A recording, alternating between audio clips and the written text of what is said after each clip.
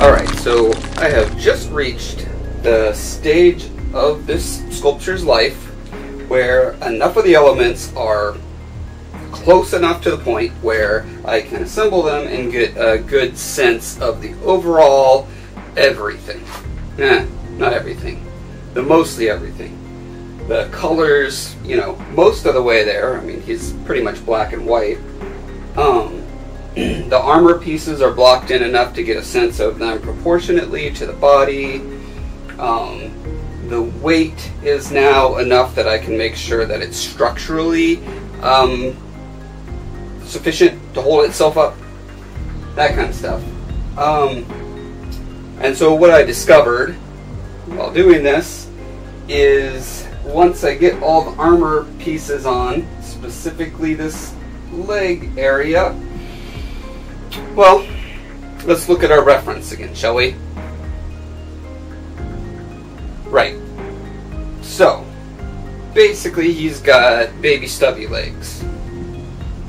I kind of had a suspicion this might be happening a couple times. It was kind of nagging at the back of my brain, but it only just now really hit me full force once I put the armor pieces on. So, what I now have to do is make a very difficult decision.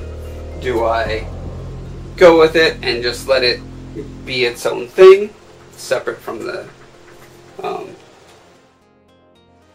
actual reference, or do I redo the legs? Now, one thing to keep in mind is I've now been working on it 22 days. So, let's see, what is the maths here? 22 days times 24 hours in each day.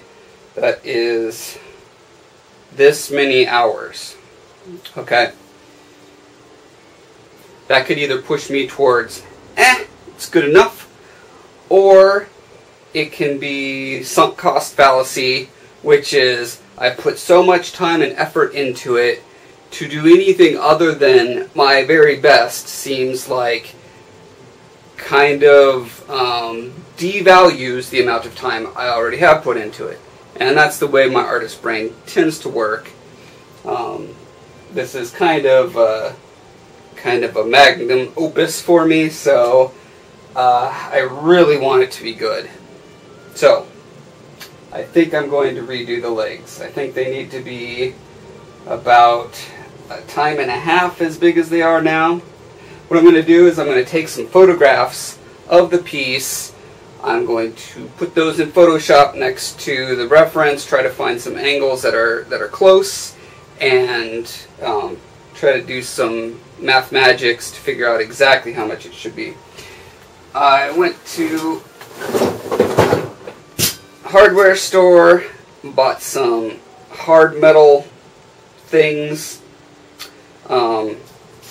I really don't want to learn how to weld, so I came up with this kind of tinker toy system that I think will work, and we'll get into that and we'll find out if it works. So, yeah, here we go. This is my attempt to elongate my short-legged friend. Here we go. Alright, so I spent some time thinking about it, and what I'm hoping to do is salvage most of the pelvis, because it already has the nice interface between the upper pelvis, or the upper torso, and the lower extremities. And because it's already pretty close to there, I'm gonna, it's hard to remember because I literally started this 3.5 years ago, so it was probably 3 years ago that I made the structure for the legs. The new method that I'm doing is going to be very different. I've learned things since then, so this is kind of cool. You get to see that progression happening. So the first thing I'm going to do is mark off where I think the best place to cut the legs off of the pelvis and attach new legs is. And since I've already got the codpiece bikini part, I figure I might as well use that as my separating line. So I'm just gonna, trace that.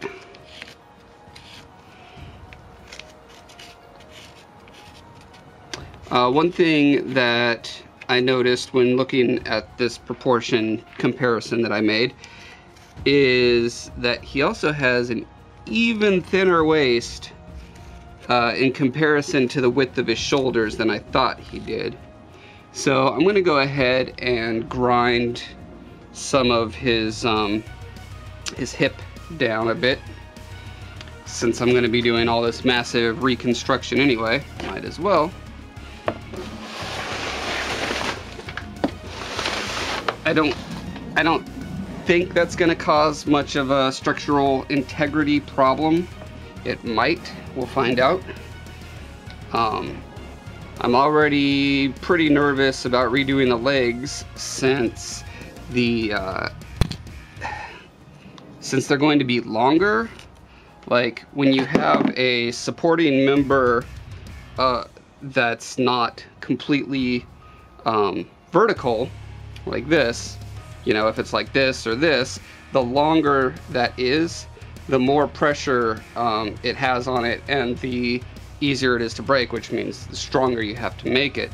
So when I'm making these new legs and adding several inches, that magnifies the problem pretty dramatically. Hopefully making them out of this steel structure that I'm going to be doing will do the trick. And I'm only going to actually know once I've pretty much built them and then set the torso and all the armor and all the, you know, weighty elements on top of that. So that's going to be a pretty dicey / exciting time. We'll see. Okay, let's get to some sanding.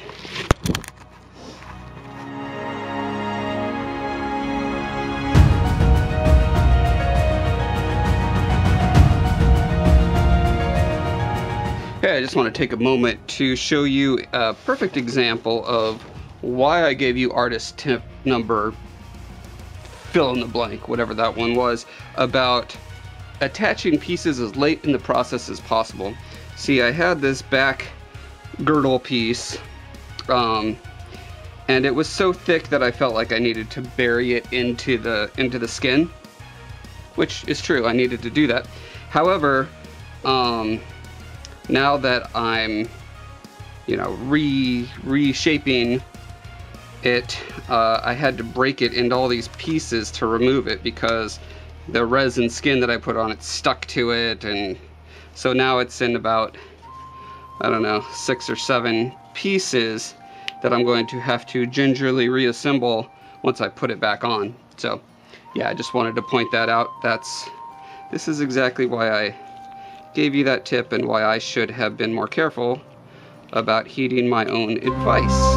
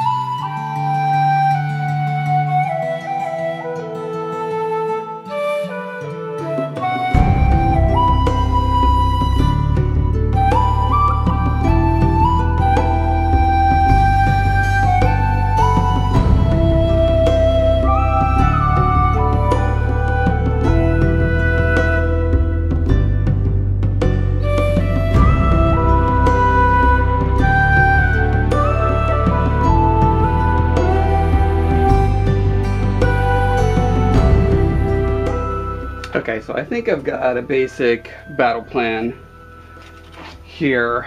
I mocked up the legs based, using the dimensions of this this metal armature that I wanted to design. There's a couple concerns that I have. Basically, my biggest worry is this part here, where there's going to be weight, compressive force coming down on this, and all the tension's going to be held in like one bolt.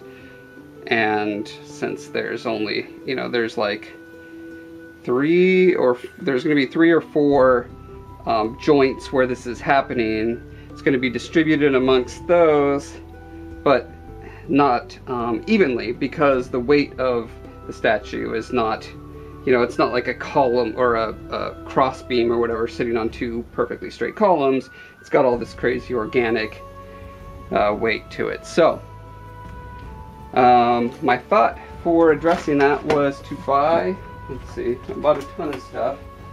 Let's look at some of it. I'm going to put on gloves because this stuff is covered in oil and also sharp. Right, I got this very solid hunk of metal. This is, let's see, 3/16 inches thick and just solid steel. This is solid stuff.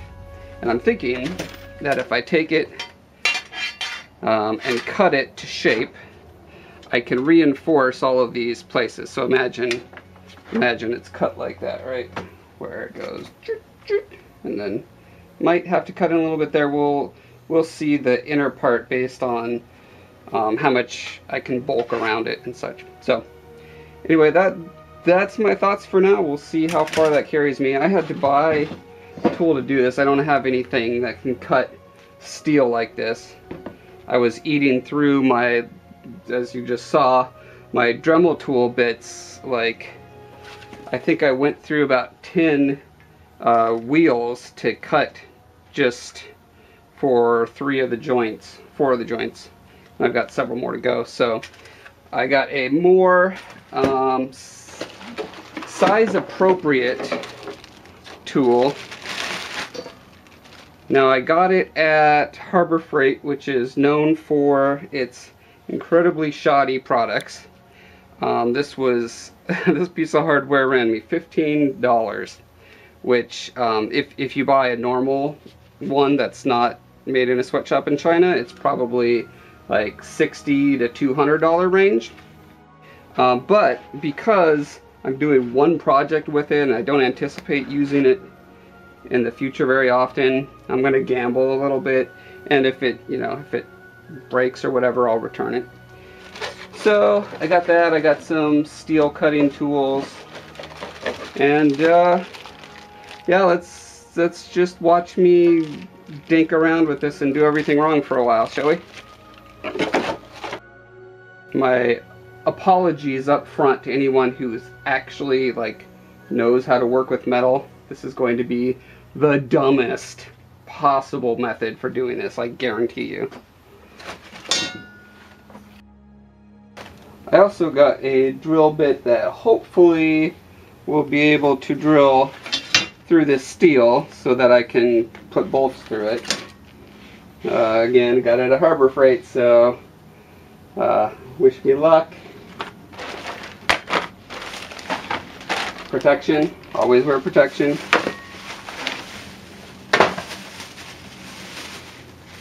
And here are my cutoff wheels. This is a 10-pack. Hopefully that'll be enough.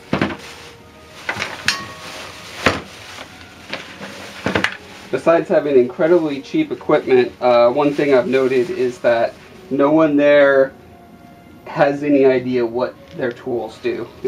It's quite a strange shopping experience. But if you want a cheap hammer, clamps, stuff like that, it's not going to last forever, but super cheap, that's the place to go.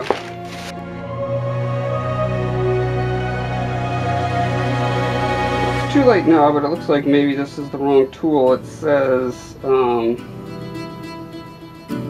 the grinding wheels should be surface grinding, not edge grinding. I don't know what the difference is. I mean, I'm cutting, I'm not grinding, so whatever, we'll see. I could die. If I do die, here's a pro tip. Don't do what I'm about to do. Also, can someone nominate me for the Darwin Awards?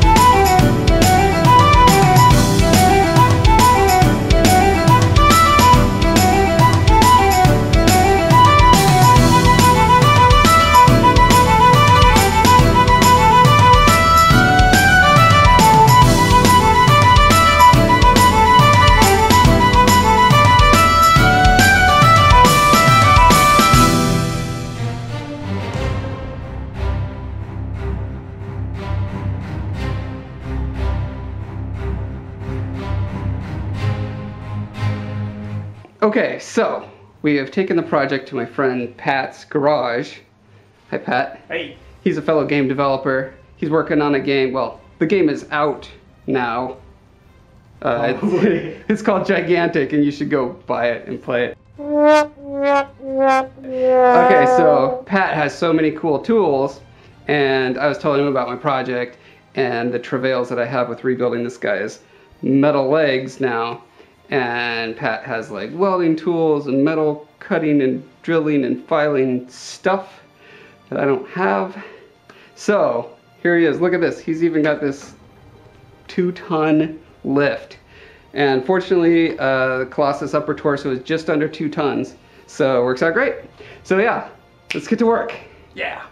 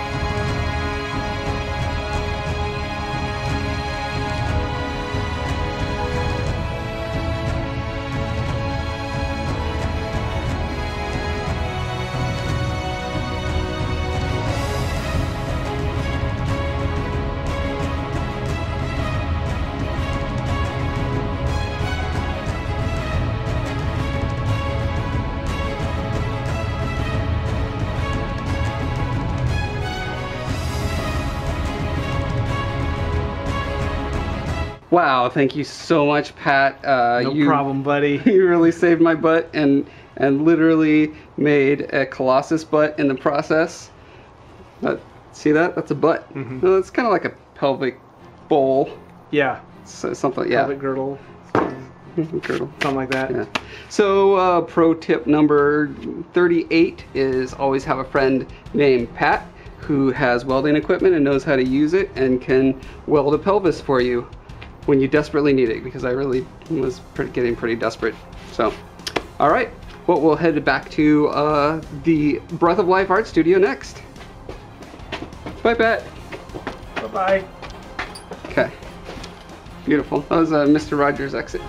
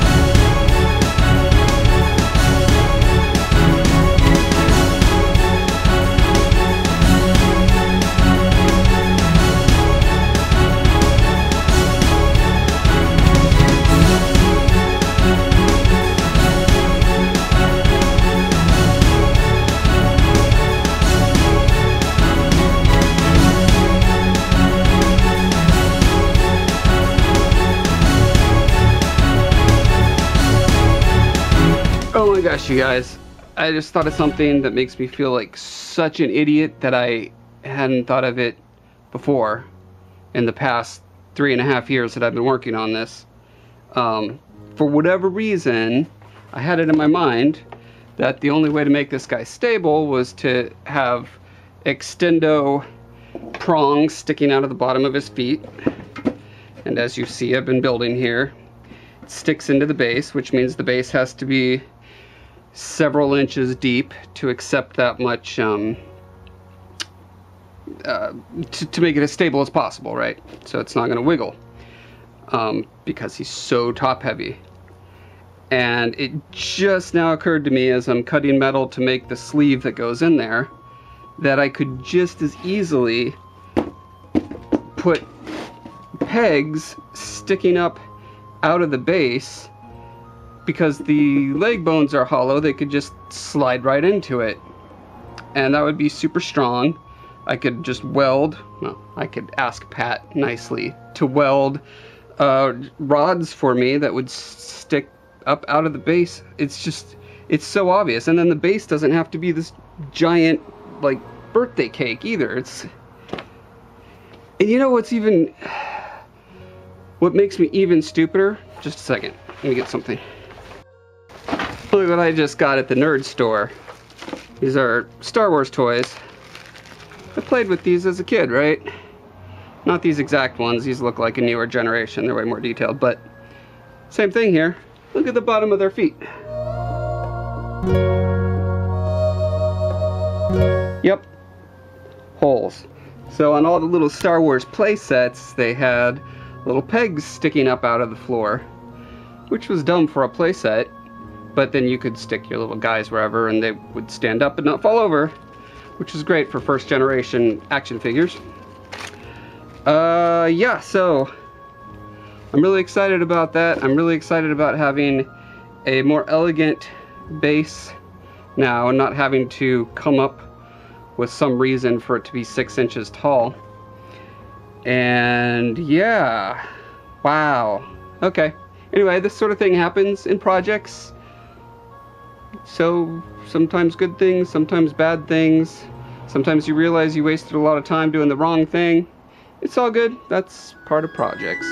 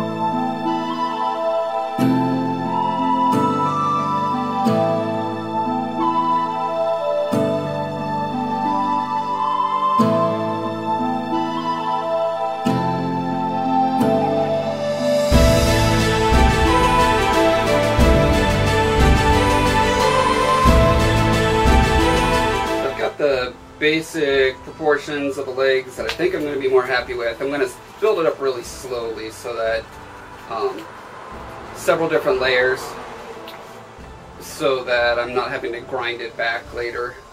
And since I have the armor pieces finished this time, as opposed to last time I blocked out the legs, I'll be able to place those on as I go to get a much better sense for when they're at the right thickness.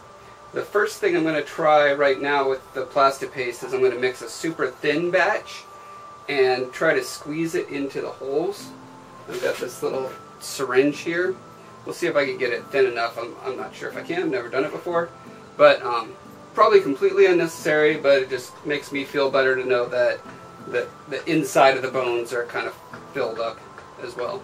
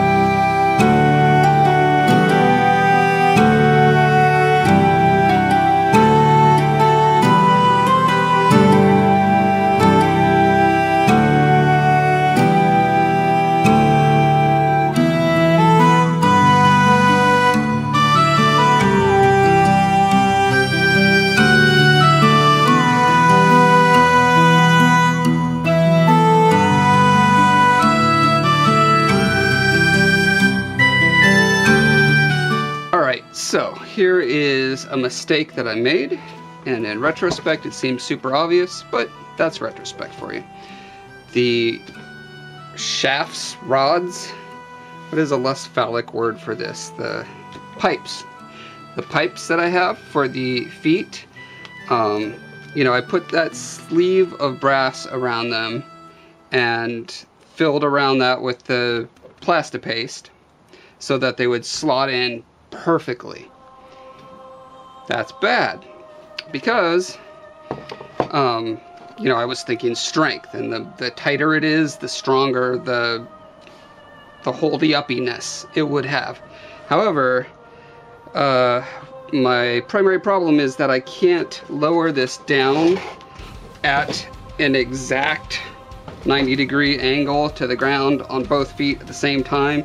And I mean, the properties of the material are that this is plywood and bolts, and they're screwed in at whatever tension, right? There's all these different factors that keep this from being exactly 90 degrees, right? So it's going to be 89 degrees or 91 degrees, meaning there has to be a little bit of play in that pipe. So one thing, so basically to fix this, I either have to make these thinner or make the hole inside the foot wider. Both are problematic.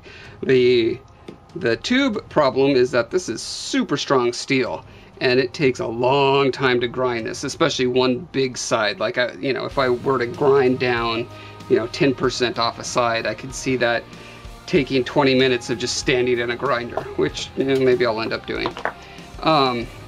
First thing I wanted to try was just removing the brass sleeve that's inside the feet. Problem with that is I lost my long nose pliers, God knows where. And I'm a little concerned that if I try to pull it out and I don't get it all the way out, then it's jammed, and when I try to stick the rod back in, then it's gonna jumble up in there, right? Like wadded up metal, and that's gonna be bad. So I'm gonna kind of play this by ear. Check it out afterwards, tell me how stupid I was. I think one thing I'm gonna do actually real quick, so I'm gonna, because it would be really easy, I think, to pop the hoof part off and then put it back on, and that will give me closer access to the opening.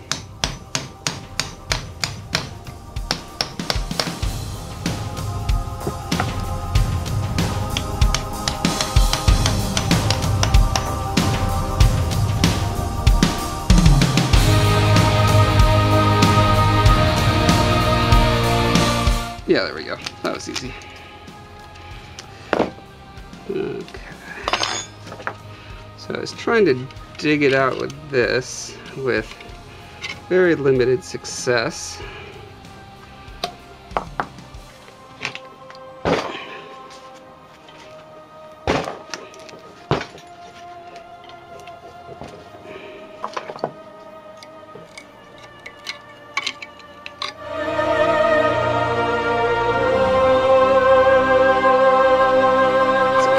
Very easy to peel it off here at the mouth of the cavern, but once you get in there, I'm not so sure I can keep it going.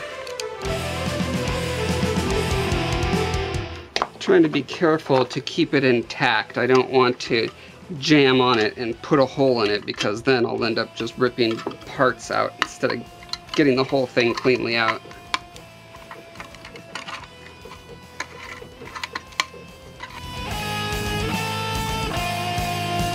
Man, I could really use some normal needle nose pliers here.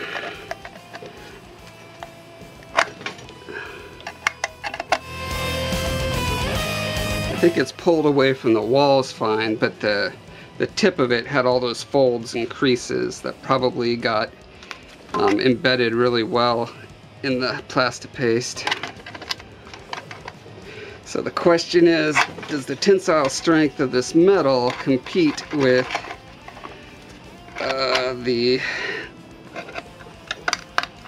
amount of tension caused by being stuck up at the tip. Minus my ability to actually grip it with this really crappy tool.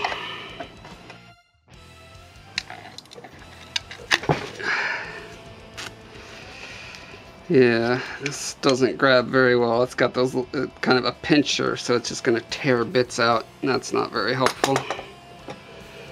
Alright, I'm going to dig around for a different tool.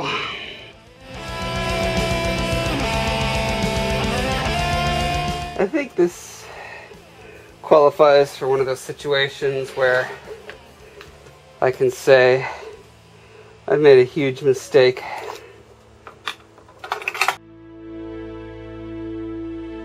Because I couldn't actually tell if it was going to work until I'd gone too far to take it back.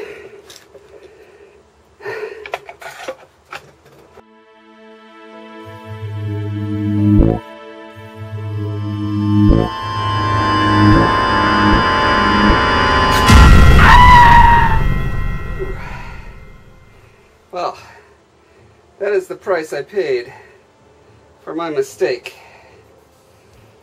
But hey, I got it out. I might need stitches. That's pretty bad. I'll get back to you.